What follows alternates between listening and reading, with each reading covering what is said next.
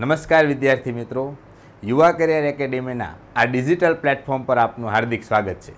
મિત્રો, આજે બિન સચિવાલય 2022ની જે એક્ઝામ હતી એનું સંપૂર્ણ પેપર સોલ્યુશન લઈને આપણી સમક્ષ આવી રહ્યા છે. મિત્રો, તો સૌપ્રથમ આપણે અંગ્રેજી વિષયના જે પ્રશ્નો હતા એનું ડિટેલમાં આપણે સોલ્યુશન જોવાના છીએ. મિત્રો, ડિટેલમાં ખરું, પણ મિત્રો એટલું બધું પણ ડિટેલમાં નહીં જઈએ કે જેથી આપણો ખૂબ જ સમય બગડે અથવા વિડીયો ખૂબ જ લાંબો થઈ જાય, પરંતુ આપણને પૂરતી માહિતી મળી રહે કે જવાબ કઈ રીતે આવે છે, કયો સાચો જવાબ છે, કેટલા ખોટા વિકલ્પો છે, તે શા માટે ખોટા છે, આવી સંપૂર્ણ માહિતી સાથે આપણે આ વિડીયો સોલ્યુશન છે એ આપણે આગળ જોઈ રહ્યા છીએ. મિત્રો, તો આપણે શરૂ કરીએ કે આજના પેપરનું એ સિરીઝ. મિત્રો, અહીંયા જે પેપર સોલ્યુશન અમે જે લેવા દીધું છે એ સિરીઝનું છે, બરાબર છે. તો આપણે એ સિરીઝના જે પ્રશ્નપત્રની અંદર જે ક્રમ હશે એ મુજબ આપણે જોવાનું રહેશે. તો અહીંયા આપણે વાત કરીએ તો અંગ્રેજીના જેટલા ક્વેશ્ચન છે એ આપણે અત્યારે પહેલાં સોલ્વ કરવાના છીએ. મિત્રો અહીંયા 43 નંબર પર એટલે કે 43 નંબર પર અંગ્રેજીનો પહેલો ક્વેશ્ચન પૂછવામાં આવ્યો છે કે આઈ એમ રિયલી વરીડ. તો કે અહીંયા વરીડ શબ્દ પછી કયા ટાઈપનું પ્રેપોઝિશન મૂકવું જોઈએ? તો વરીડ એટલે કે ચિંતા કરવી, તો વરીડ અબાઉટ એટલે કે ના વિશે ચિંતા કરવી. તો કે વરીડ અબાઉટ ધ એક્ઝામ એટલે કે એક્ઝામ વિશે ચિંતા કરવી. એટલે કોઈ બાબતની ચિંતા કરવા માટે વરીડ પછી આવતું પ્રેપોઝિશન એ છે અબાઉટ. ઓકે મિત્રો, ચાલો આ એક ક્વેશ્ચન આપણે સોલ્વ કર્યો. નેક્સ્ટ જોઈએ, અહીંયા 44 ઉપર આવે છે. અહીંયા જોશો તો okay, there is a range of issues એટલે કે એક ઇશ્યુની રેન્જ છે. that need પછી છે ખાલી જગ્યા by the funders and the policy makers. તો મિત્રો અહીંયા વાત કરીએ તો એક નીડ શબ્દ ઉપર ડિપેન્ડ છે આખી વાત. તો કે અહીંયા જુઓ, a range of issues એટલે કે ઇશ્યુની એક રેન્જ. ઓપ્શન જુઓ તો મિત્રો આપણે એક શબ્દ આપ્યો છે કન્ફ્રન્ટેડ. તો કે કન્ફ્રન્ટ કરવું એટલે સામે લાવવું. તો કે ઇશ્યુ છે ને મિત્રો, કોઈ ઇશ્યુ હોય ને પોતે સામે ન આવે, એને લાવવા પડે. મતલબ આ રચના પેસિવ છે. તો નીડની મિત્રો રચના જુઓ, નીડ પછી એક્ટિવ વાક્ય રચના હોય તો નીડ +2 + V1 હોવું જોઈએ, પણ પેસિવ રચના હોય તો નીડ +2B + V3 હોવું જોઈએ. તો અહીંયા મિત્રો પેસિવ રચના હોવાથી આપણે જવાબ સિલેક્ટ કરશું ડી. એ આપણો સાચો જવાબ રહેશે, ટુ બી કન્ફ્રન્ટેડ. ઓકે, નેક્સ્ટ ક્વેશ્ચન છે 44 ઉપર, વી આર સર્ટેનલી સુપેરિયર. મિત્રો અહીંયા શબ્દ પૂછો છે સુપેરિયર પછી યોગ્ય પ્રેપોઝિશન મૂકો. તો જનરલી આપણે એવું માનતા હોય સુપેરિયર ધેન, પરંતુ એવું હોતું નથી. સુપેરિયર છે, જુનિયર છે, એલ્ડર છે, આવા શબ્દો પછી આપણે ટુ પ્રેપોઝિશનનો ઉપયોગ કરવો જોઈએ, જેનો અર્થ ના કરતા એવો જ થાય છે, બરાબર છે. એટલે સુપેરિયર ટુ ધ અધર ટીમ્સ એટલે કે આપણે છે ચોક્કસ બીજી ટીમ કરતાં સુપેરિયર છીએ, ચડિયાતા છીએ. ઓકે, નેક્સ્ટ જોઈએ આપણે.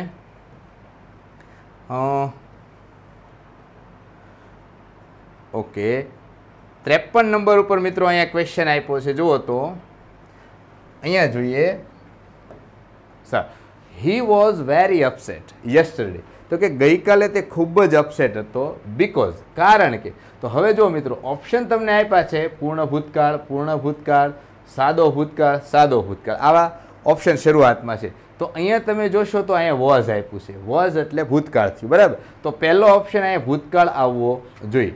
તો રિયલાઇઝડ, હેડ રિયલાઇઝ કે હેડ રિયલાઇઝ. તો મિત્રો અહીંયા તમે જોશો તો બીજો ઓપ્શન ભવિષ્યકાળ છે, એટલે આ વિકલ્પ લઈ શકાય નહીં. ભૂતકાળ અને ભવિષ્યની જોડી બની શકતી નથી. ઓકે, નેક્સ્ટ જોઈએ તો કે અહીંયા સાદો ભૂતકાળ હોય તો પહેલો ઓપ્શન આપણે સાદા ભૂતકાળ લેવો જોઈએ, સાદો ભૂતકાળ. તો અહીંયા જો સાદા ભૂતકાળનો ઓપ્શન આ છે સી, રિયલાઇઝડ. અને ત્યારબાદ અહીંયા જુઓ આ ધેટ પછી જે યુઝ થયો છે એ પૂર્ણ ભૂતકાળ છે. એટલે કે આ વાક્ય શું કહેવા માંગે છે એ સમજીએ. He was very upset yesterday because. તે ગઈકાલે ખૂબ જ અપસેટ હતો કારણ કે હી રિયલાઇઝડ, એને એવો ખ્યાલ આવ્યો, એને એવી સમજ થઈ that he head lost his phone, કે તેને તેનો ફોન ખોઈ નાખ્યો હતો. આવું તેને રિયલાઇઝ થયું. એટલે એક સાદો ભૂતકાળ અને એક પૂર્ણ ભૂતકાળ, આ રીતે ઓપ્શન આવશે. ઓકે, નેક્સ્ટ આપણે જોઈએ એના પછીનો ક્વેશ્ચન. તો કે અહીંયા આપ્યું છે એક કન્જંક્શનની ખાલી જગ્યા આપવામાં આવી છે. ખાલી જગ્યા હી ગેટ્સ એંગ્રી, તે ગુસ્સે થાય છે. સાદા વર્તમાન કાળનો પ્રશ્ન છે. હી gates red in the face, he gates red in the face મતલબ તેનો ચહેરો છે લાલ થઈ જાય છે. તો કે જ્યારે જ્યારે ગુસ્સે થાય છે ત્યારે ત્યારે એનો ચહેરો લાલ થઈ જાય છે. બરાબર છે મિત્રો? તો અહીંયા તમારો જવાબ આવશે કે જ્યારે જ્યારે ત્યારે ત્યારે ઓપ્શન કયો બતાવે છે? તો કે whenever, કે whenever he gets angry he gets red in the face. Okay, next question છે I will be your friend, હું તારો મિત્ર બનીશ. ખાલી જગ્યા યુ સ્ટે હિયર, ખાલી જગ્યા મૂવ અવે. જો મિત્રો અહીંયા વાક્યનો અર્થ કેવો છે કે હું તારો મિત્ર રહીશ જ અથવા બનીશ જ, તું અહીં રોકા, અહીં રહે કે ન રહે અથવા અહીંથી જતો રહે. તો whether you stay here or move અવે, કે તું અહીં રહે કે ન રહે પણ હું તારો મિત્ર બનીશ. મોટાભાગે વિદ્યાર્થીઓમાં ભૂલ પડીએ છે આઈધર ઓર અથવા નાઈધર ઓર લખીને આવ્યો, પણ સાચો જવાબ આવશે વેધર ઓર. બરાબર? જ્યારે આવી ચોઇસની વાત હોય આમ થશે કે આમ થશે ત્યારે આપણે વેધર ઓરનો ઉપયોગ કરતા હોઈએ છીએ. ઓકે, નેક્સ્ટ વાત કરીએ એના પછીનો ક્વેશ્ચન.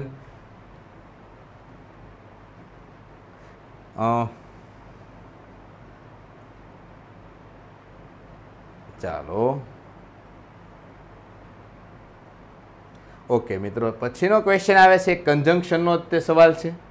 અહીંયા જુઓ.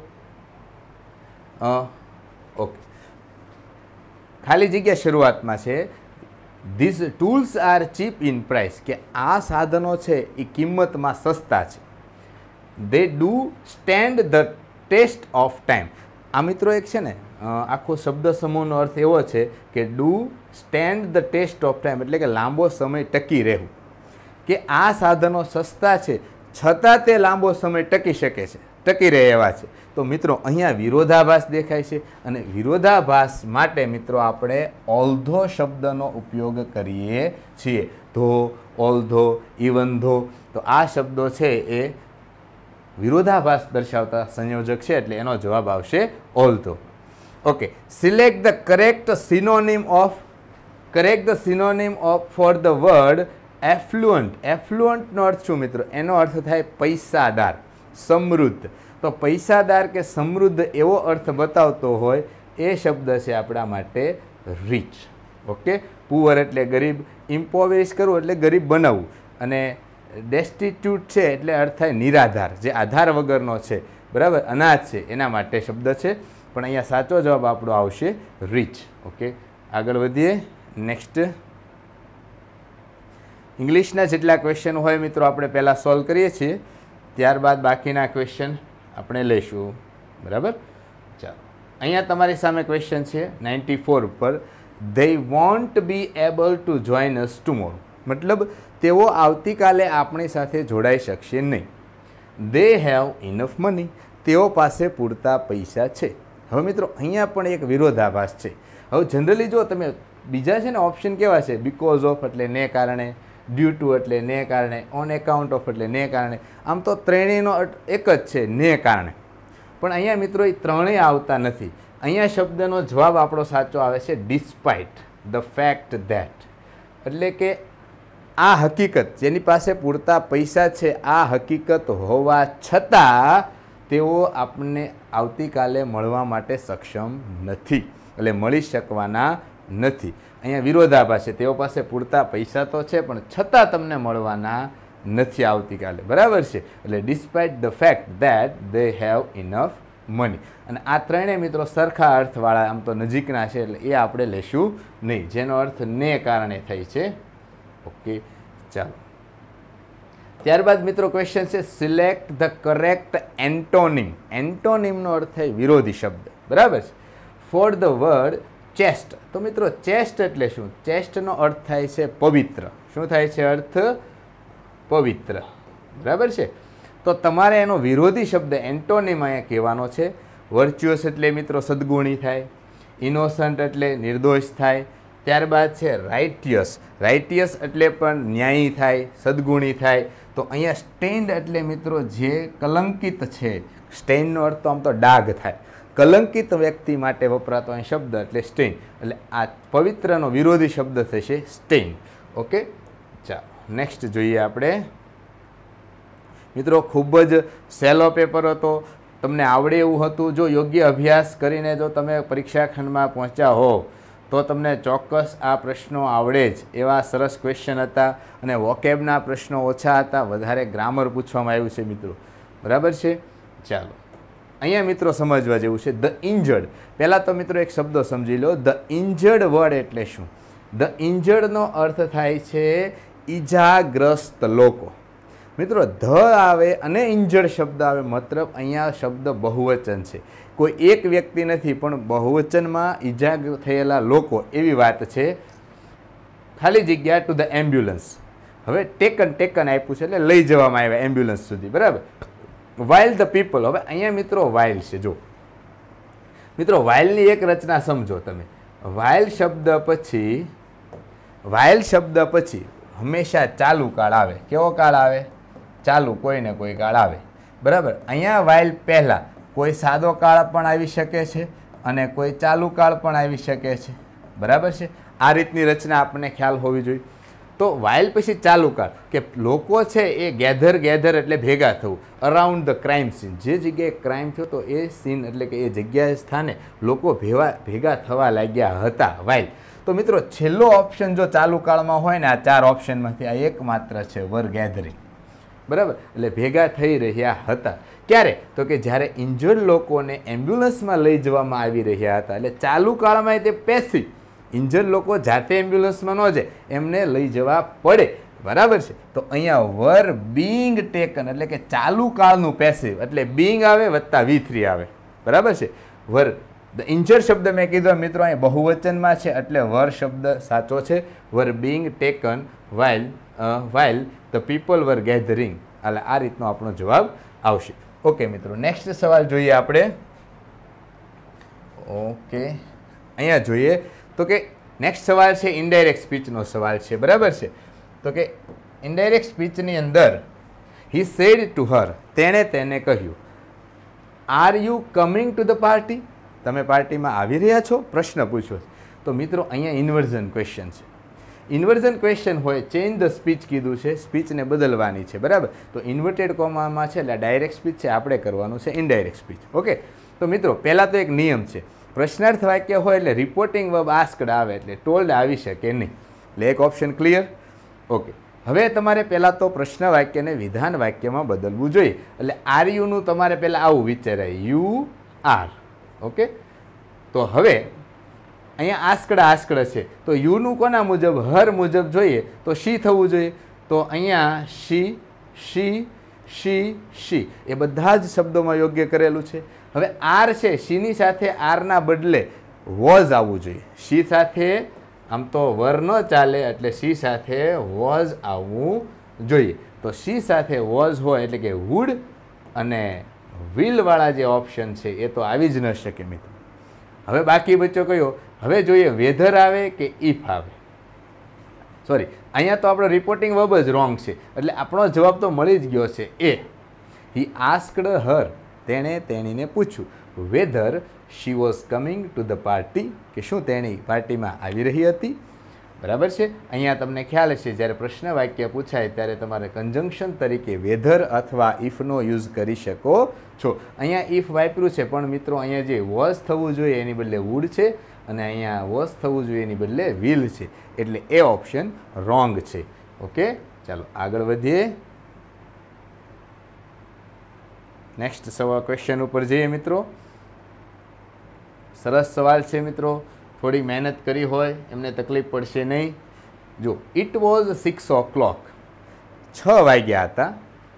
એન્ડ હી ખાલી જગ્યા. હવે મિત્રો અહીંયા વોઝ આવ્યું. એક વસ્તુ જુઓ, ભૂતકાળની વાત આવે એટલે ઓપ્શનમાં લગભગ ભૂતકાળ જ આવતો હોય. તો અહીંયા ઓપ્શન ભૂતકાળ હોય એવા આમ તો બધા જ છે. એટલે અહીંયા હી ખાલી જગ્યા બોર્ડ, તો અહીંયા આપણે લખી શકીએ હી વોઝ બોર્ડ. તો પહેલો ઓપ્શન વોઝ હોય એવા ઓપ્શન આ નથી, આ બંનેમાં વોઝ છે. ચાલો જોઈએ. પણ મિત્રો ભૂતકાળની જ્યારે ઓપ્શન હોય ત્યારે ચાલુ વર્તમાન કાળનો વિકલ્પ છે એ આવી શકતો નથી. એટલે આ ઓપ્શન પણ રોંગ છે. હવે વાત કરીએ વોઝ તો બરાબર છે. અહીંયા હેડ બીન સાચું કે વોઝ વેઇટિંગ આવું લખવું છે. તો આગળ વાત કરીએ because he dash four 2 hours. મિત્રો સિન્સ અને ફોર આવતું હોય ત્યારે હંમેશા ચાલુ પૂર્ણ વર્તમાન અથવા ચાલુ પૂર્ણ ભૂતકાળ અથવા કોઈ પૂર્ણકાળ, મતલબ કોઈને કોઈ પૂર્ણ અથવા ચાલુ પૂર્ણકાળનો ઓપ્શન આવવો જોઈએ. તો અહીંયા મિત્રો વોઝ વેઇટિંગ એ ચાલુ ભૂતકાળ કહેવાય અને હેડ બીન વેઇટિંગ છે એ ચાલુ પૂર્ણ ભૂતકાળ ગણાય. એટલે અહીંયા સિન્સ કે ફોર જેવા શબ્દો સાથે આવો હેડ બીનનો ઓપ્શન લેવો જોઈએ. અહીંયા જવાબ મિત્રો આખો અર્થ સમજીએ. 6 વાગી ગયા હતા. It was 6 o'clock and he was bored. તે બોર થઈ ગયો હતો. કારણ because he head bin waiting for 2 hours. કારણ કે 2 કલાકથી રાહ જોઈ રહ્યો હતો એટલે બોર થઈ ગયો. બરાબર છે? ઓકે, નેક્સ્ટ જોઈએ. He said I so a book here. Change the speech. Once again મિત્રો ફરી એકવાર ઇનડાયરેક્ટ સ્પીચનો સવાલ આવ્યો છે. તો અહીંયા મિત્રો સેડ છે એટલે કે સાંભળનાર આપેલો નથી, તો રિપોર્ટિંગ વર્બ સેડનું સેડ જ રહેશે, જે બધામાં બરાબર છે. અને વિધાન વાક્ય હોય ત્યારે કન્જક્શન ધેટ વપરાય એટલે બધામાં ધેટ છે. તો આઈનું તમે હી મુજબ ચેન્જ કરો એટલે હી છે એ પણ બધામાં છે. હવે મિત્રો સો છે એ સાદા ભૂતકાળનો શબ્દ ગણાય. તો એ આપણે ડાયરેક્ટનું ઇનડાયરેક્ટ સ્પીચમાં જ્યારે બદલીએ ત્યારે પૂર્ણ ભૂતકાળ થતાં અહીંયા હેડ વત્તા સીન થવું જોઈએ. હેડ સીન એ ઓપ્શન ક્યાં છે? હી સો, હેડ સીન, હેડ સીન. તો મિત્રો હેડ સીન 2 વિકલ્પમાં છે. જુઓ તો હવે આગળ વધીએ. હિયર શબ્દનું આપણે હિયર શબ્દ જે છે એનું ધેર થવું જોઈએ. તો અહીંયા આપણો સાચો જવાબ રહેશે D. He said that he had seen a book there. હિયરનું there થશે. ઓકે, ચાલો, બહુ ઇઝી સવાલ છે મિત્રો. આ આવડ્યો હશે કદાચ. નેક્સ્ટ. ઓકે, હવે જો અહીંયા જોઈએ ફર્ધર રિસર્ચ એટલે કે વધારે આગળનું રિસર્ચ બિફોર વી નો. હવે મિત્રો અહીંયા જોશો તો આપણને ખ્યાલ આવશે કાળ વર્તમાન કાળ છે. બિફોર વી નો આપણે જાણીએ છીએ તે પહેલાં. ઇફ મશરૂમ એક્સ્ટ્રેક્ટ્સ એટલે શું મિત્રો? એક્સ્ટ્રેક્ટ્સનો અર્થ થાય છે અર્ક. શું થાય છે? અર્ક. અર્ક છે એક લિક્વિડ છે જે એક, જો તમે જોશો શબ્દ લાગે છે બહુવચન, પણ ખરેખર આ શબ્દ બહુવચન નથી. તો બહુવચન નથી, અર્ક છે એક ટાઈપનું કહેવાય ને આપણે મટીરિયલ નાઉન તમે કહી શકો એને. તો અહીંયા છે ને હેવ, વર એ ઓપ્શન તો લઈ જ ન શકાય. કારણ શું છે કે આ 2 ઓપ્શન તો એવા છે, છેલ્લા ઓપ્શન જો અહીંયા લઈએ તો એ તો બહુવચનના છે, એટલે એ 2 શબ્દો તો આવી જ ન શકે. હવે વાત કરીએ ફર્ધર રિસર્ચ. તો મિત્રો અહીંયા આર આપ્યું છે. આર એટલે શું? બહુવચન થાય. તો ફર્ધર રિસર્ચ તો પછી એક વચન શબ્દ છે, રિસર્ચ તો એક જ હોય. બરાબર છે? એટલે આ શબ્દ પણ ન આવે, એટલે આપણો સાચો જવાબ આવશે એ. હવે આપણે અર્થ સમજીએ. Further research will be needed. વધારે રિસર્ચની જરૂર જો હશે. Before we know if mushroom extracts. Mushroom એટલે કે મશરૂમનો જે અર્ક છે એ can be used to treat cancer patient. કે વધારે રિસર્ચ કરવામાં આવશે બિફોર વી નો, આપણે જાણીએ તે પહેલાં કે ભાઈ પેશન્ટ જે છે કેન્સરના એની માટે આ મશરૂમના જે અર્ક છે એનો ઉપયોગ કરી શકાય કે કેમ, એનું રિસર્ચ કરવામાં આવશે. ઓકે, નેક્સ્ટ ક્વેશ્ચન છે મિત્રો. The only way to succeed in life. એકમાત્ર રસ્તો જીવનમાં સફળ થવાનો છે એ કયો છે? Is dash hard work. એટલે એમાં મિત્રો આવશે થ્રુ હાર્ડવર્ક, એટલે સખત મહેનત વડે અથવા સખત મહેનત દ્વારા. એક પ્રેપોઝિશનનો આમ તો સવાલ કહી શકાય. બરાબર છે? ચાલો, નેક્સ્ટ ક્વેશ્ચન છે મિત્રો, આપણે જોઈએ. ઓકે, હવે મિત્રો સરસ મજાનો એક આર્ટિકલનો સવાલ આપણને પૂછવામાં આવ્યો છે. અહીંયા મોટાભાગના વિદ્યાર્થીઓ ભૂલ કરીને આવે છે. મિત્રો તમે જો અમારા વર્ગમાં જોડાયેલા હોય, અમારી એપ્લિકેશન ખરીદેલી હોય યુવા ડિજિટલ ક્લાસમાં જઈને કોર્સ, તો આ સવાલ તમને આવડ્યો હોય. અહીંયા મિત્રો આપ્યું છે ઓરેન્જીસ, એટલે બહુવચન શબ્દ છે. હવે એક પોઈન્ટ, આર્ટિકલ એ અને આર્ટિકલ એની 2 એવા શબ્દો છે મિત્રો કે જે માત્ર એક વચન શબ્દો માટે જ વપરાય છે, એટલે એ કે એન આવી શકતા નથી. તો હવે વાત રહી ધ લખશું કે નો આર્ટિકલ લખશું. તો કે જો ઓરેન્જીસ આર ગ્રોવન ઇન નાગપુર, કે નારંગીઓ છે, ઓરેન્જીસ છે એ નાગપુરની અંદર ઉગાવવામાં આવે છે, વાવવામાં આવે છે કે અથવા બને છે ત્યાં. બરાબર છે? વાવવામાં. તો અહીંયા મિત્રો ઓરેન્જીસ શબ્દ છે બહુવચન છે. મિત્રો બહુવચન માટે એક રૂલ યાદ રાખો આર્ટિકલને લઈને કે જો બહુવચન શબ્દ નિશ્ચિતતા ધરાવતું હોય તો અને તો જ એને ધ લાગે છે, અધરવાઇઝ કોઈ બહુવચન શબ્દને કોઈ આર્ટિકલ લાવતો નથી. તો અહીંયા મિત્રો અહીંયા સાચો જવાબ છે એ આપણે સિલેક્ટ કરીએ છીએ નો આર્ટિકલ. બરાબર છે. જો મિત્રો ઓરેન્જને જોઈને એન લખ્યું છે તો ખોટું છે, કારણ કે ઓરેન્જ છે ભલે સ્વર છે પણ બહુવચન છે એટલે એન આવી શકે નહીં. ઓકે, ચાલો નેક્સ્ટ જોઈએ. આ મિત્રો સવાલ છે, આમ સમજાણો હશે તમને પણ અહીં સમજાવીએ. હી યુઝડ હિઝ એબિલિટી, તે એની એબિલિટીનો યુઝ કર્યો તેણે ભૂતકાળમાં છે. ટુ મેક પીપલ, મિત્રો અહીંયા જો કોઈ વ્યક્તિને બનાવવાના ન હોય, મતલબ આ સવાલ છે એ કોઝલ વર્બનો છે.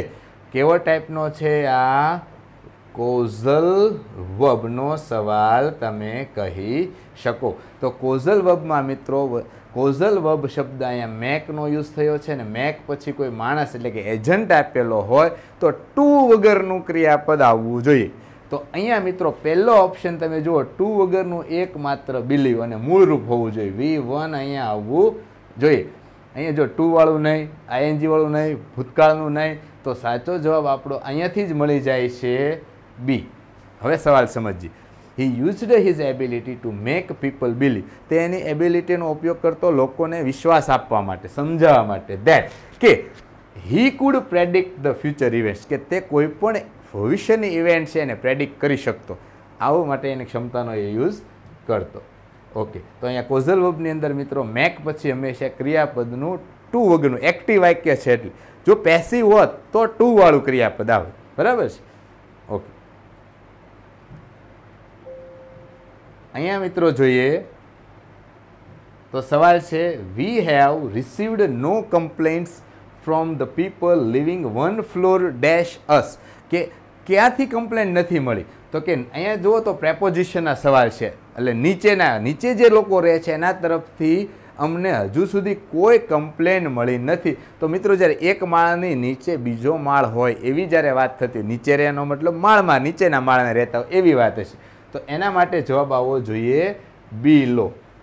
જો અંડર એટલે નીચે થાય, અંડરનીથ એટલે પણ નીચે થાય, પરંતુ એક માળની નીચે બીજા માળની જ્યારે વાત તમે કરો છો ત્યારે હંમેશા બિલો શબ્દનો યુઝ કરવો જોઈએ. બરાબર છે. ચાલો નેક્સ્ટ જોઈ લઈએ આપણે ક્વેશ્ચન 183 પર. મિત્રો જુઓ અહીંયા સવાલ જુઓ, ધીઝ ડેઝ એટલે હાલના દિવસોમાં. આમ જોઈએ ને તો ખરેખર ધીઝ ડેઝ શબ્દ છે ને ચાલુ વર્તમાન કાળનો છે, પણ આગળ વાત જોઈએ પીપલ હુ, લોકો કે જે મેન્યુઅલ વર્ક, કે જે લોકો મેન્યુઅલ કામ કરે છે, often receive far money, far money એટલે વધારે પૈસા કમાય છે. કોના કરતાં? તો કે ધેન ક્લર્ક્સ હુ ખાલી જગ્યા ઇન ઓફિસ, કે જે લોકો મેન્યુઅલ કામ કરે છે એ ઓફિસોમાં જે લોકો ક્લાર્ક તરીકે કામ કરે છે એના કરતાં વધારે પૈસા મેળવે છે કે કમાય છે. તો મિત્રો અહીંયા ક્લર્ક શબ્દ છે ને બહુવચન છે, પહેલાં એ શબ્દ જુઓ તમે, એના પછી વુ છે. તો નિયમ એવો છે આ રીતે રિપોર્ટિંગ વર્બ આપેલું હોય અને બહુવચન શબ્દ એની પહેલાં હોય તો અહીંયા આવતું ક્રિયાપદ એ મૂળરૂપ સાદા વર્તમાન કાળનું મૂળરૂપ હોવું જોઈએ. તો બીજો ઓપ્શન મૂળરૂપ હોય ને એવો એકમાત્ર વિકલ્પ છે, જુઓ વર્ક. તો અહીંયા આખા બંને કાળને તમે જનરલ વાત ગણો અને સાદો વર્તમાન કાળ ગણો તો આપણો જવાબ આવે છે ડુ અને વર્ક. તો અહીંયા તમે જોશો તો ડુ, તો કે જો ધીઝ ડેઝ હાલના દિવસોમાં people વુ do manual work often receive far money than the ક્લર્ક્સ who work in offices. તો બંને ઓપ્શન સાદા વર્તમાન કાળના આપણે ગણીએ છીએ અને બંને માટે આપણે ડુ અને વર્ક એવો ઓપ્શન સિલેક્ટ કરીએ છીએ. નેક્સ્ટ ક્વેશ્ચન છે મિત્રો ચેન્જ ધ વોઇસ. બરાબર છે. જનરલી આપણને ખ્યાલ હશે કે હુવાળા સવાલ હોય તેનું બાય હુમ આપણે પેસિવ કરતા હોઈએ. તો અહીંયા જુઓ તો બાય હુમ એ ચારે ચાર ઓપ્શનમાં આપવામાં આવ્યું છે. હવે એક વસ્તુ જુઓ, કેન આપ્યું હોય તો એનો કુડ ન કરી શકાય, કુડ ન થઈ શકે. બરાબર. આ ઇનડાયરેક્ટ સ્પીચ નથી, એક્ટિવ પેસિવ છે. બરાબર. તો ઇનડાયરેક્ટ સ્પીચ હોય તો કેનનું કુડ કરવાનો નિયમ છે. તો અહીંયા આ બે ઓપ્શન તો રોંગ જ છે. હવે જોઈએ બાય હુમ, પછી આપણો કર્મ છે શું છે, કાઉન્ટ શું કરવાનું છે, તો કે ધ સ્ટાર્સ. એમાં આગળ લેવામાં આવ્યું, જુઓ ધ સ્ટાર્સ, ધ અહીંયા ધ જ કાઢી નાખ્યું છે. બીજું મિત્રો પ્રશ્ન વાક્ય રચનામાં જ્યારે પેસિવ બને ત્યારે કેન બી આવું સાથે લખી શકાય નહીં. Can the stars in the sky બી, અને બી અને V3 કોઈ દી અલગ ન પાડી શકાય મિત્રો, આવો પણ એક નિયમ છે. તો અહીંયા આપણો સાચો જવાબ રહેશે એ. અહીંયા બેમાંથી તમારે યોગ્ય વાક્ય રચના માત્ર પસંદ કરવાની હતી. આમ તો બે સાચા જ છે. એક તો ધ દૂર કર્યો છે આ લોકોએ, અને આ બીનું સ્થાન છે એ અહીં કાઉન્ટેડની બાજુમાં હોવું જોઈએ, એટલે કેનની બાજુમાં કર્યું છે. વિધાન વાક્ય હોય તો કેન બી ભેગું લખે, પણ પ્રશ્નાર્થમાં કેન અને બી ભેગું લખી શકાય નહીં. ઓકે, નેક્સ્ટ જોઈએ. શી dash in the art of painting. મિત્રો આ ટાઈપનો સવાલ ગૌણ સેવાએ અત્યાર સુધીમાં 2-3 વાર પૂછી લીધા છે. ઓપ્શન આ જ હોય, પરંતુ પ્રશ્ન પૂછવાની રીત અલગ અલગ છે. જુઓ તમે, એડેપ્ટ કર એટલે શું? તો કે પારંગત હોવું. એડોપ્ટ કરવું એટલે દત્તક લેવું. એડેપ્ટ એટલે કોઈ વસ્તુને માટે અનુકૂળ થવું, અનુકૂળ બનવું. અને આ શબ્દ તો ખોટો જ છે એકદમ, બરાબર. તો કે તેણી છે એ પેઇન્ટિંગમાં, આર્ટ ઓફ પેઇન્ટિંગમાં પારંગત છે. તો આમાં પારંગત અર્થ કોનો છે? આ શબ્દનો, બરાબર. આ શબ્દનો અર્થ શું છે ભાઈ? તો કે દત્તક લેવું, બરાબર, દત્તક લેવું. અને આ શબ્દનો અર્થ છે અનુકૂળ થવું. ઓકે, અને આ શબ્દ આપણે કીધું શું? પારંગત. તો અહીંયા પારંગત છે, આ કલાની અંદર પારંગત છે એવો અર્થની જરૂર છે, એટલે આપણો સાચો જવાબ આવશે એડેપ્ટ. ઓકે, નેક્સ્ટ જોઈએ.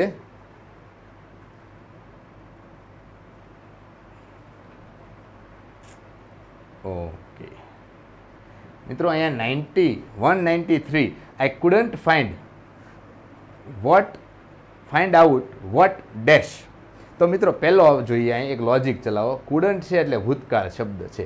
તો 4 ઓપ્શનમાં જુઓ તો ભૂતકાળ તો એકમાત્ર વિકલ્પ છે. જુઓ, આ ઓપ્શન સાદા વર્તમાનકાળનો, આ ઓપ્શન ભવિષ્યકાળનો, આ ઓપ્શન પૂર્ણ વર્તમાનકાળનો. તો ભૂતકાળ શબ્દ સાથે કોઈ દી વર્તમાન અથવા ભવિષ્યને લઈ શકાય નહીં, એટલે માત્ર ભૂતકાળના ઓપ્શન જ લઈ શકાય, એટલે હેડ હેપન. આઈ કુડન્ટ ફાઇન્ડ આઉટ વોટ હેડ હેપન. બહુ ઇઝીલી આવડે એવી વાત છે. પણ મિત્રો આ બધું વસ્તુ છે એ ક્લાસમાં તમે ભણ્યા હો તો સમજી શકાય.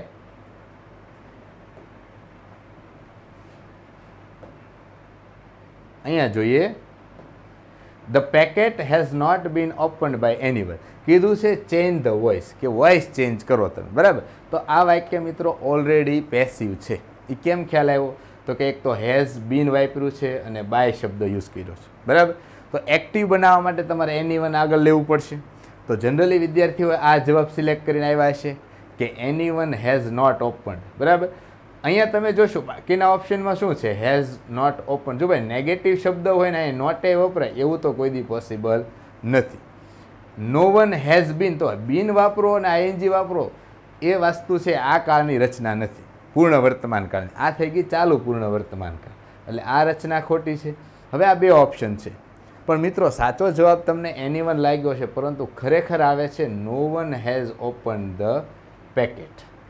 અહીંયા તમે મિત્રો સમજજો એક વસ્તુ, કે એનીવન શબ્દ છે ને, એનીવન, એની સાથે તમે નોટ ઉમેરો, નોટ ઇઝ ઇક્વલ ટુ થાય નો વન, બરાબર છે. તો અહીંયા શું બન્યું છે કે આ નોટ જે સવાલમાં છે એ દૂર કર્યો, એને બદલે નો વન, એટલે વાક્યનો અર્થ ન બદલાય એવી વ્યવસ્થા કરવામાં આવી છે, બરાબર. એટલે કે નો one has open the packet, એટલે એ જવાબ આપણો સાચો છે, બરાબર. ચાલો, હા, અહીંયા જ છે સવાલ. ધ ડોક્ટર રેકમેન્ડેડ કરવું એટલે ભલામણ કરવી, બરાબર. કે that I dash more careful with my diet. તો મિત્રો હવે આપણે આ ઓપ્શનમાં જવાબ તરફ કેમ જવું? પહેલાં તો આ શબ્દ જુઓ, ભૂતકાળમાં છે. તો ભૂતકાળમાં હોય ને મિત્રો, તો અહીંયા ઓપ્શન પણ ભૂતકાળના લેવાય. એકમાત્ર ઓપ્શન ભૂતકાળનો છે, બી, વિલ બી અને એમ. એક પણ શબ્દ ભૂતકાળના નથી, એકમાત્ર વોઝ. એટલે that I was more careful with my diet. આ સાચો જવાબ રહેશે. ઓકે, તો મિત્રો આ હતું આપણું અંગ્રેજી વિષયનું સોલ્યુશન. નેક્સ્ટ વિષય હવે તમને એના પછી મળશે. ઓકે મિત્રો, તો આવા તે આજે ટોપિક અહીંયા જે પૂછાણા છે એની શોર્ટ ટ્રીક, એના પણ વિડીયો આપણે યુટ્યુબમાં મૂકેલા છે. અને આપણી જે યુવા ડિજિટલ ક્લાસની જે એપ્લિકેશન છે એના ઉપર પણ આ ઇંગ્લિશનો કોર્સ આખો અવેલેબલ છે. અહીંયા જે મેં પદ્ધતિ દ્વારા સોલ્યુશન કરાવ્યું એ ટ્રીક તમે અમારા ઓનલાઈન કોર્સ દ્વારા પણ શીખી શકો છો, અથવા અમારે અહીં જુનિયર ક્લાર્ક તલાટીની બેચ પણ ટૂંક સમયમાં શરૂ થવાની છે. તો એ બેચમાં જોઈન કરીને પણ તમે ઓફલાઈન શિક્ષણ મેળવી શકો છો મિત્રો. તો સારું મિત્રો, તમે આ પરીક્ષામાં સફળ થશો એવી શુભકામના સાથે all the best. Thank you very much.